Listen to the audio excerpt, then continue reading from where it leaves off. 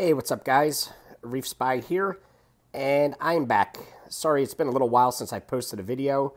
Just been a little bit busy here, but just want to get this out there and let you know that I'm still here, and I've got some videos planned that should be coming out in the next week or so.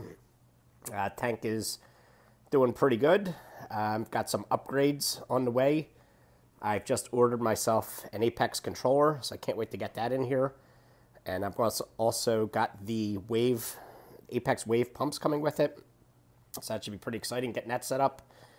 But in the meantime, excuse me, I'll just give a little update on the corals and the fish. Just a quick walkthrough, not a full update. But another thing that you may notice, not sure if you will or not, but this is now being filmed on an iPhone 7. So I've got an iPhone 7, which supposedly has an updated camera. So we'll see if this makes any difference over the previous videos.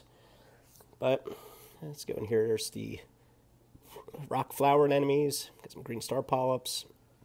Toadstool leather. It's a little bit closed up. I think the clownfish have been hanging around there. I don't know if they're trying to host that or what. But it was all opened up and they started rubbing against it. And looks like I closed it all up. There's the Anthelia or waving hand coral, I believe it is. Got a couple of chalices, bunch of hammer corals, which are getting big. That purple one, that was all one colony, and there's even more of it up there and over there. That was all come from one colony that just got so huge it fell over, and I had to frag it up. And there was even a few more pieces that I've given away and put other places, other tanks. But yeah, that thing got giant, so see if that'll grow up again. I got my torch coral. I put some Monty caps up here on the overflows, and they're starting to grow. That little purple one and a little green one were just little tiny frags, little tiny pieces when I put them there, and they've grown quite a bit. So it was just kind of a little experiment to see, how that would do with just a little tiny frag, and well, they're doing good. They're in a good spot. All right, let's move along. I've got this huge leather coral. It's just really, really, really getting big. As you can see, there's some things underneath it. There's a little green Monty cap. Some days that leather sort of tilts the other way and gets light, but I'm probably going to have to move that out from under there. It's just going to get smothered. What else do we have? In the back, you've got that orange, or I forget what it's called, lepto something. Basically, Billy Pipes gave me that. Awesome, awesome little piece. If you know what that is, Billy, leave a comment. I forget what it was, which told me. I've got my bird's nest coral. Just keeps growing and growing. I took so many frags off of that thing, and it's, well, accidentally took the frags off. I was trying to move it, and a lot of pieces broke off.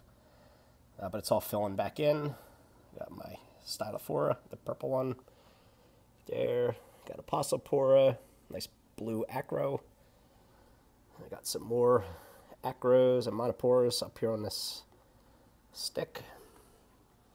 That red Monty got huge. I keep taking frags off of that. What do we got out front? Duncan coral.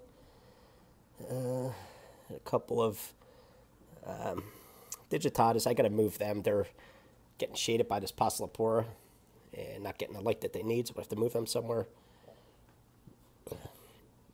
Got a bunch of zoanthids. One of them is all closed up right now. Probably a crab walked across. Some more star polyps. I'm going to trim this back again. That just keeps growing. Miami hurricane chalice. Purple money. Monopora.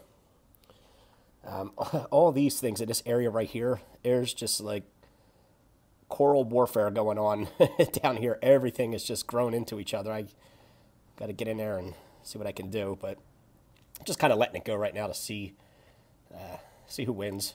But it's, the borders are drawn, so they're kind of fighting, trying to take over the area.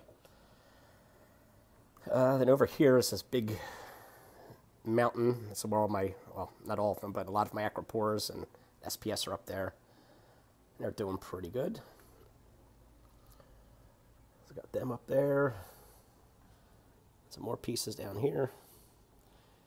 candy cane. Got this huge bunch of Kenya trees. I got to get in there and trim that out. That just keeps growing and growing. So yeah, that's what we got going on with all the corals. And then you might see a bunch of the fish here. I've got 5 tangs in here now, so you can see my Desjardins sailfin, the yellow tang. There's the powder brown. There's the Tamini tang, and there's my blue tang, and they're all getting along just fine. Got a couple of Anthias in there. So there's the male lyre tail, and there's a female somewhere. A lot of times she hides in a cave back there. What else? Got my 2 Ocellaris clownfish. There's a little neon blue goby. Back there I've got a couple of pink skunk clowns.